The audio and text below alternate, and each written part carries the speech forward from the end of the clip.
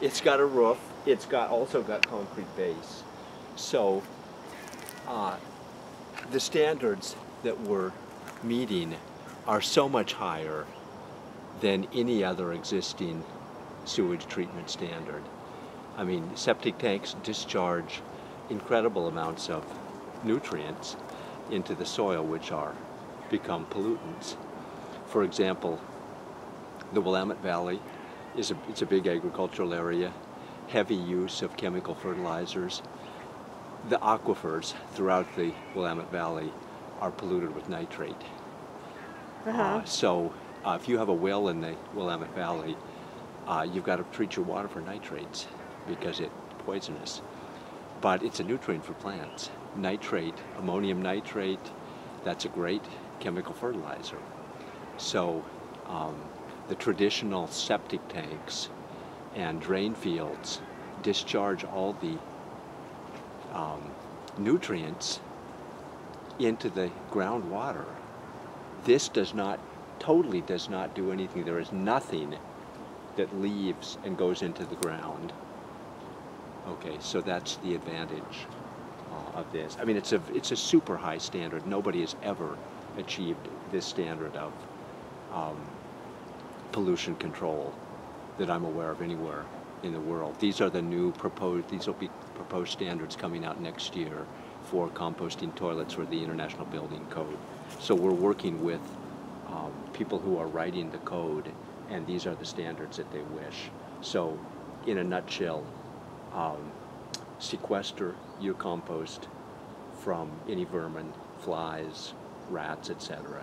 So we have the roof, we have the concrete base.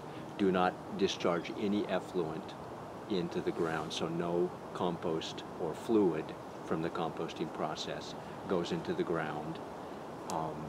It's gated so that casual people can't come in, like kids can't come in. From the outside it just looks like a barrier. You have to know, I mean, if your kids are really young, they'd have to know to open the door, but the latch is actually inside. And then all ventilation openings are screened to prevent insects from getting into like flies, house flies. So it's a very, very high standard that we're meeting. This is actually going to be the next generation of building standard for composting toilets, owner-built composting toilets. So, I mean, it's really quite amazing. It's really quite a revolution in the process. Nobody's ever done this before. We're hoping to actually get a permit for this next year once the new code comes out.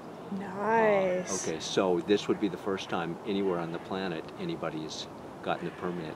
I mean, it's really quite something for this high degree of safety, and it's almost like overdone. I would call it overdone. I mean, like you can see our compost there, the composting process that we use there. We don't have a concrete seal on the bottom, and there's a little bit of composting effluent that goes into the ground, but it's really pretty minimal. Compare that with a septic tank and drain field where you mix a tiny quantity of potentially infectious material, fecal matter, with a huge amount of water, and then you discharge it into the ground. I mean, it's insane, but that is the accepted standard for sewage treatment in rural areas in this country, and basically around the world. If you have a flush toilet that uses water, I mean, what do you do with that? There's such huge quantities of it, you just have to discharge it into the ground. Typically it ends up in the aquifer or it goes directly into surface water like streams.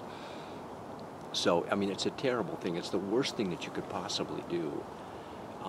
It's insane to mix our potentially infectious waste with huge amounts of water and then discharge it into the environment. What kind of insanity is that? But that's what the standard has been. So, I mean, it's really... Wouldn't this help in a place like California where they're having like an extreme drought? Well, yes, because in that case, you don't need all this huge quantities of water to mix with your sewage, with your fecal matter and pee. So, you know, on the other hand, you can say, yeah, it's really not that relevant because residential use of water is dwarfed by agricultural use. So, I mean, 2/3, 3/4 of the water used in California goes to farms.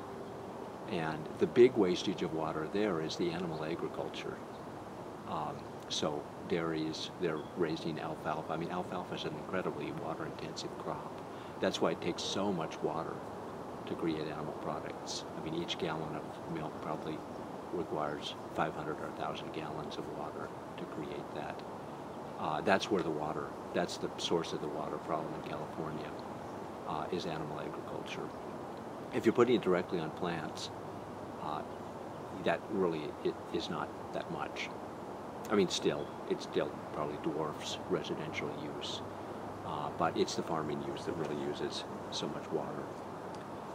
So for today, we have 1, 2, 3, 4, 5, 6, 7, 8, 9, 10, 11, 12. We have 12 buckets, 5 gallons. Most of this is just Humanure, urine, but we put our own household compost in it, so you can see our compost here. And then I just grabbed that was on the ground.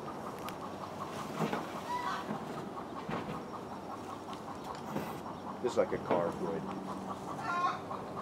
You open the hood and you can see the compost too. Anyway, we checked them on at the temperature, so amazingly, these block composting bins, they have several advantages. One, they're vermin-proof. Two, they don't rot. As you remember, we used to have the pallet bins here, and they had gaps between each of the boards. Rats could easily just go right in and burrow right into the compost pile. So we have totally eliminated that, particularly since we're screening any openings and then the roof comes down. So we have absolutely no rat problem here anymore. But the other thing with the blocks is they have this air gap in the center, which air is a good insulator. So it really insulates this. And what's amazing is this, the compost here was put in probably 2 months ago, and it's still 130 degrees in the center of the pile. Now if I check on the outside, it's going to be less. It drops down maybe 100 degrees on the outside. But so we depend on thermophilic composting to kill any pathogens. So as you know, compost heats up when it decomposes and creates heat, and that heat cooks the compost and sterilizes it. There's certain bacteria that can survive that high heat, but they're not pathogenic bacteria. They don't cause any disease. So our compost is thoroughly cooked and sterilized. What I'm going to do is put in what did I say, 10 buckets? 1, 2, 3, 4, 5, 6, 7, 8, 9, 10, 11, 12 buckets that we have today into this bin here, and then we'll cover it with wood chips and put the thermometer back. But before we do that, I want to take the effluent. So if you notice, it's kind of hard to see here, but each of these bins slopes down to the center. It's kind of like a shower. And they have a drain at the bottom of each one. Yeah, you can see.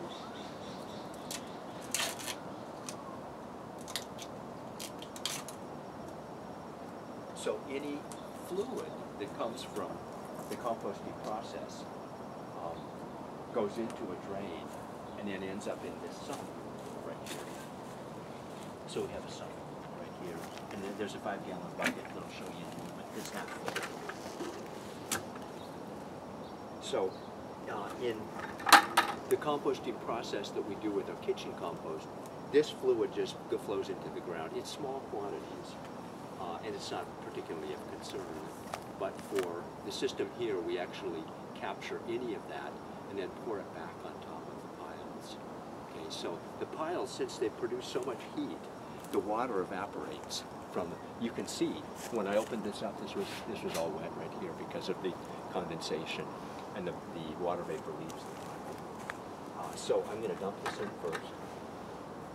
You can see it's about a half a bucket.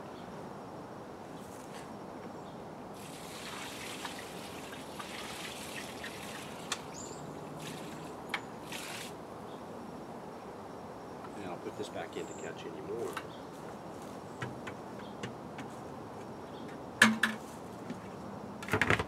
And then I'm going to go ahead and empty everything in here.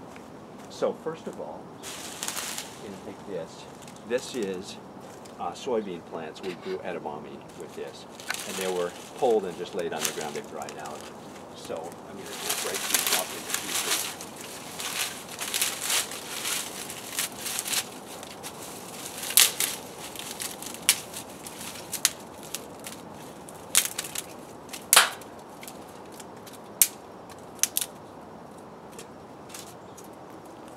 And now, dump all the compost in.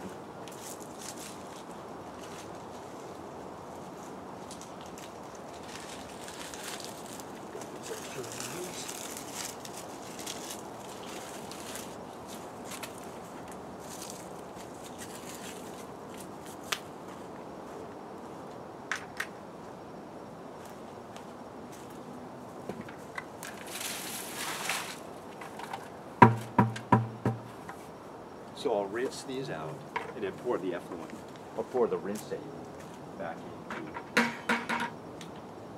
vial. Before I do anything more, I'm going to take off the lids.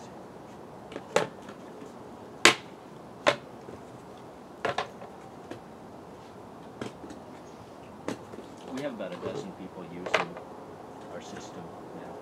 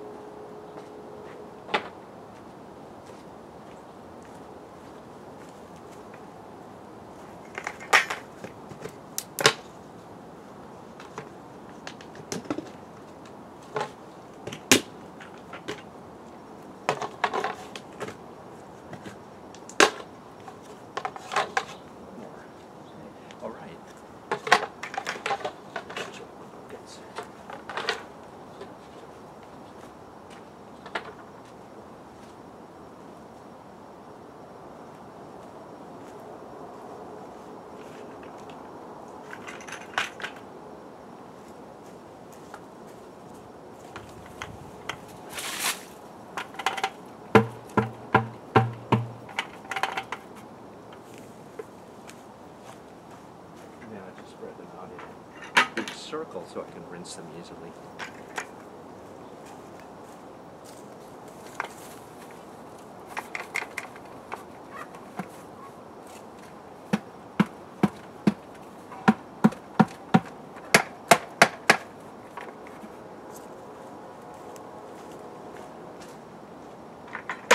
And there's no reason why you can't put in kitchen compost in this also. We put our own stuff.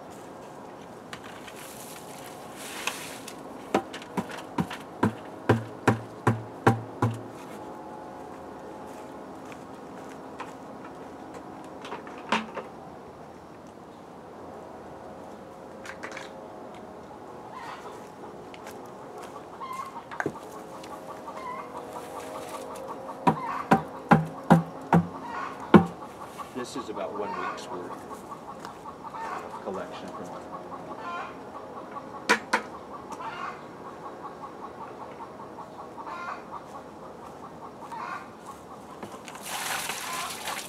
It's really wet.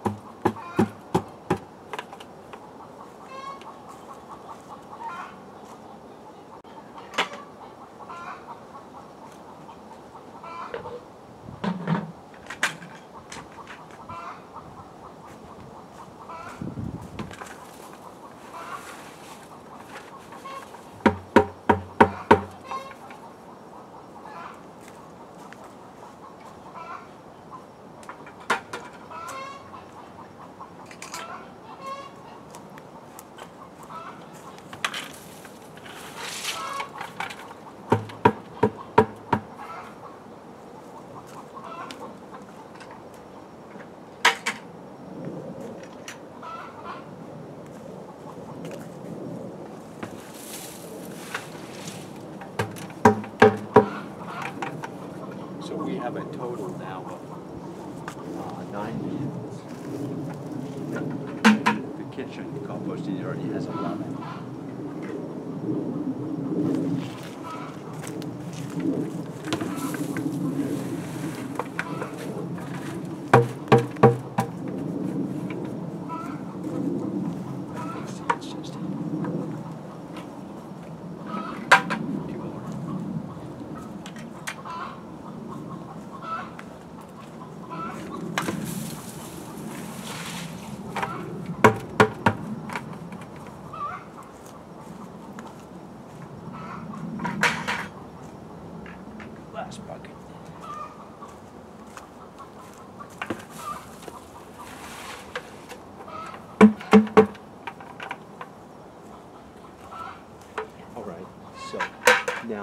grab the fork and spread it out.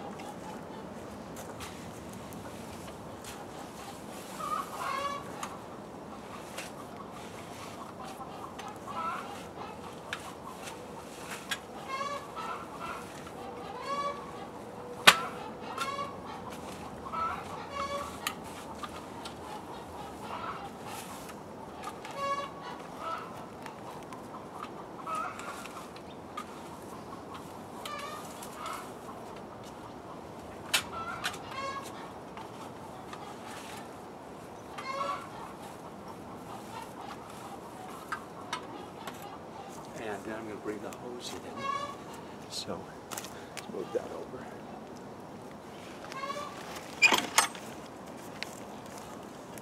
So I'm going to pull the hose right.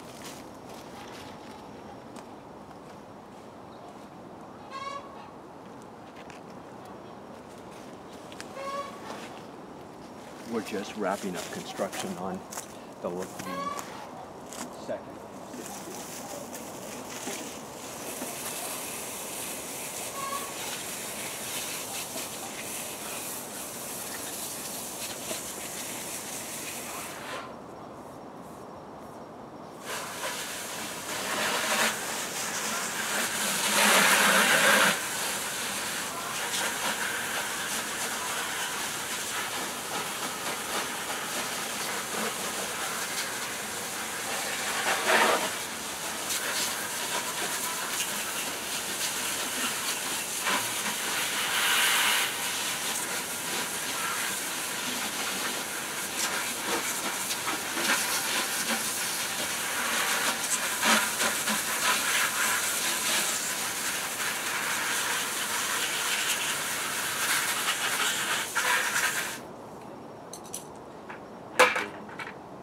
Stack up buckets like that.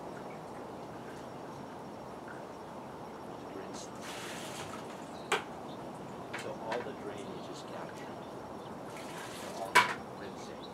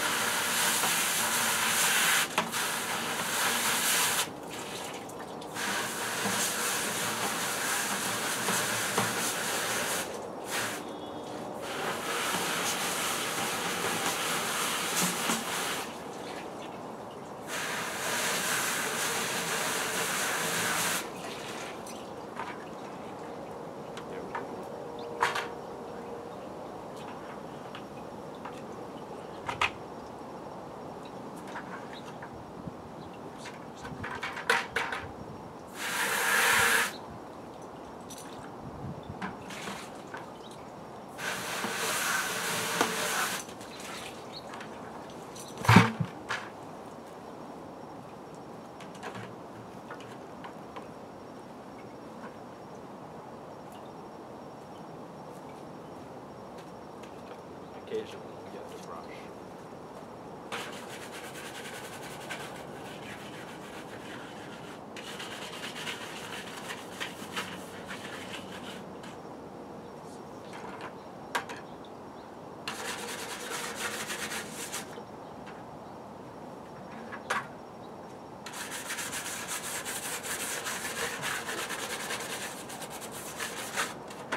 I'm a stickler for cleanliness and neatness. You might call me a neat freak.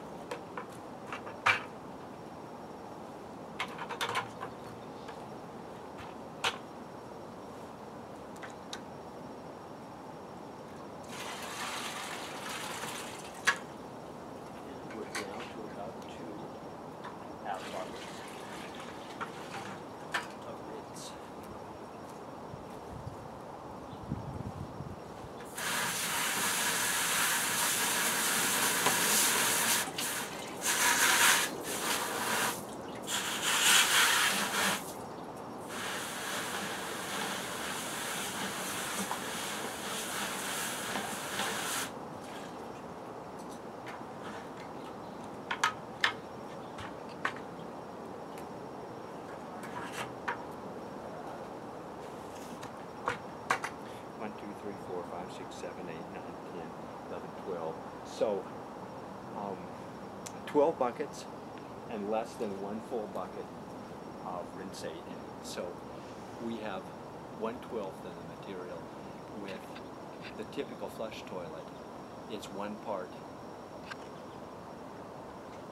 excrement and 50 parts water. So we're 1/12. You can see the amount of water we use is virtually compared with the typical process. So this rinse goes into the pile.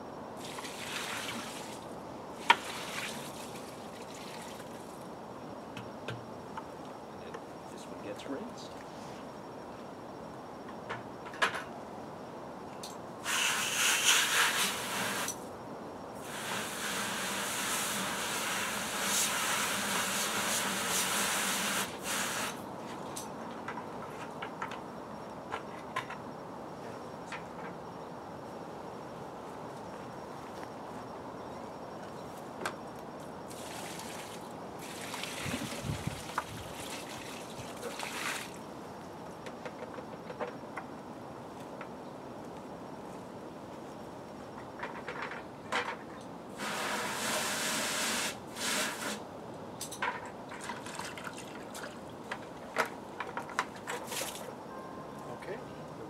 Is done, and the last thing to do is rinse the floor that we used to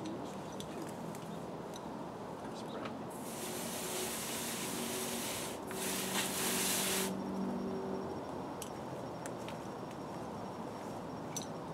So that's done,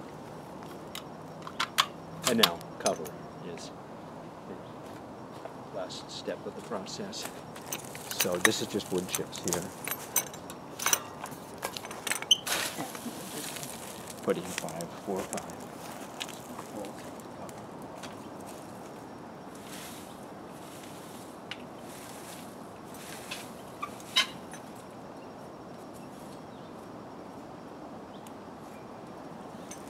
And just like with the kitchen compost, this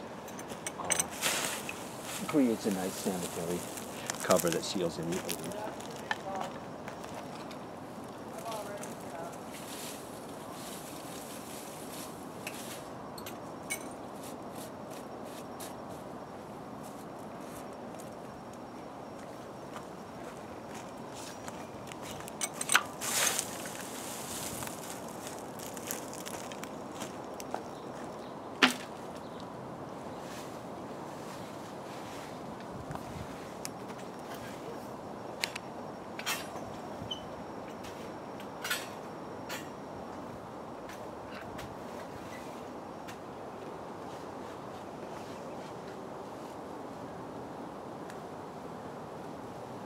You can take a look inside now and see what it looks like.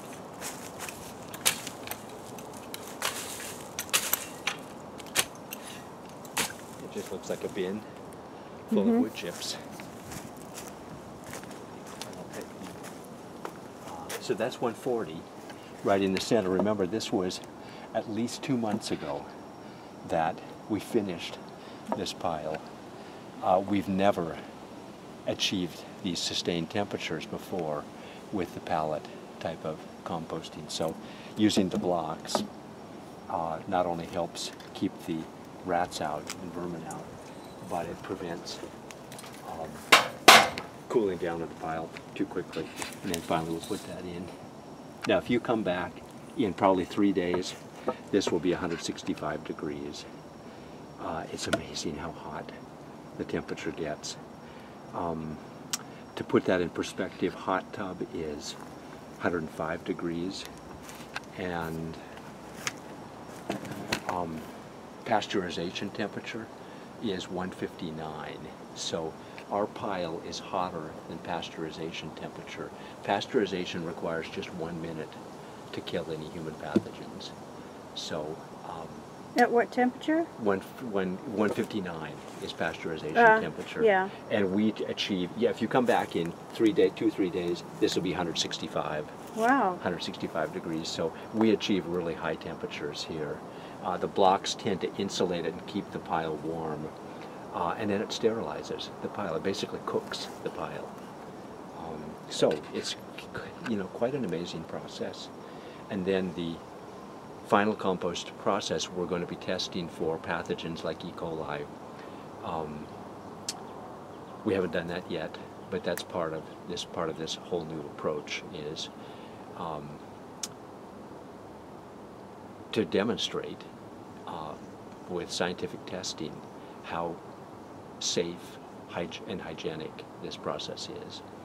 And it's quite obvious that we get a lot of compost from it. So the compost is great for building soil.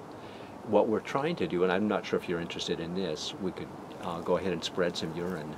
The urine issue is urine, fresh urine is sterile, odorless, and can easily, and is water soluble. The nutrients are already dissolved in water, so you can put it on your plants, and it's like a jolt of nutrients that they get. Kind of actually quite similar to the non-organic chemical fertilizers that are created with petrochemicals. So you get this jolt. It's kind of like cocaine or sugar. You know, it's this concentrated nutrient that you pour on. Does not build soil the way compost does. So compost gives actually creates new structure to the soil, which is very, very beneficial, humus. Urine doesn't do that. Urine just provides the nutrients. So you pour the nutrients on. The plants take them up quickly, and in as quick as 1 week, you can see weak yellow, kind of spindly plants turn a deep green, really get tremendously thick and strong and have vigorous growth. So it's a jolt of nutrients. So we try and encourage people to save peas separately because it's such a valuable resource to put on, because it doesn't have any pathogens. You don't have to worry about that, about composting it or heating it up or sterilizing it in any fashion. You can just go ahead and put it directly on the plants. We dilute typically 1 to 4. Are you interested in showing that? I'm going to do that next. Yeah, actually. I'd like, yeah, right. Sure. So this is done, and if you look in here, there's a little bit of, drip coming from the water that we just poured in. That's the sump. And then that will be recycled back into the piles just as we did at the beginning of the process. So I'm going to close this process. Close the lids now. We'll move on.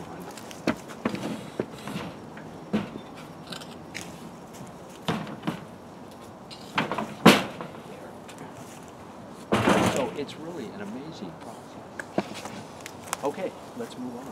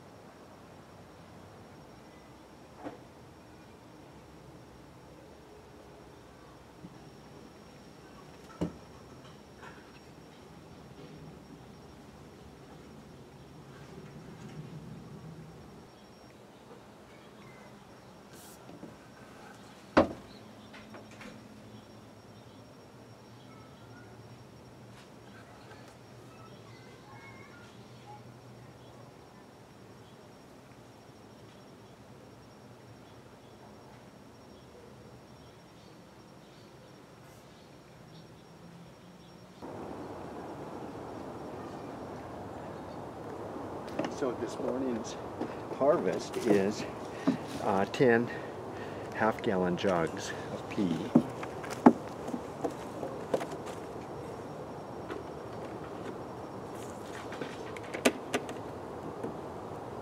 So half-gallon bottle, and this is a 2.5-gallon watering can. So what I'm going to do is pour it into here.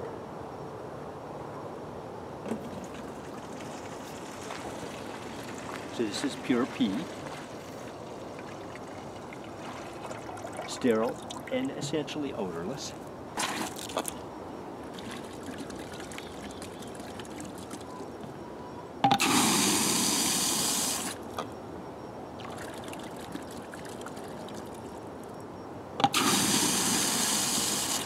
like to rinse each bottle 4 times. And this one, I haven't rinsed it 4 times.